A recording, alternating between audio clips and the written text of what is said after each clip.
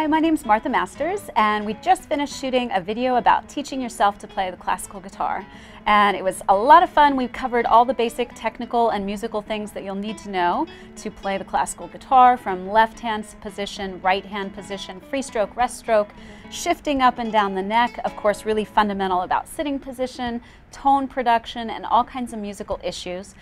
Included at the back of the book a whole bunch of repertoire, familiar tunes that you're probably already going to know in versions that work really well for beginning classical guitarists. So I hope you'll come and check out the book, check out the video.